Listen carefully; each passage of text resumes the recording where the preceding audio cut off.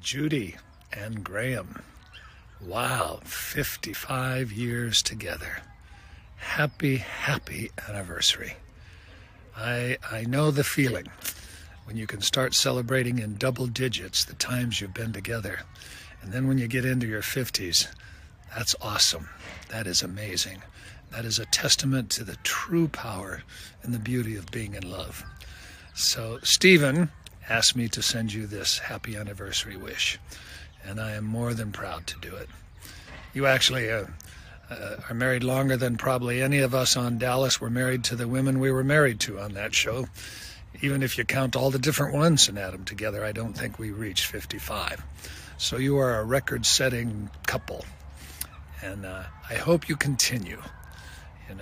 Not hope, I know you'll continue, but I hope you continue in the way that obviously Stephen recognizes, which is really a genuine love and respect for one another.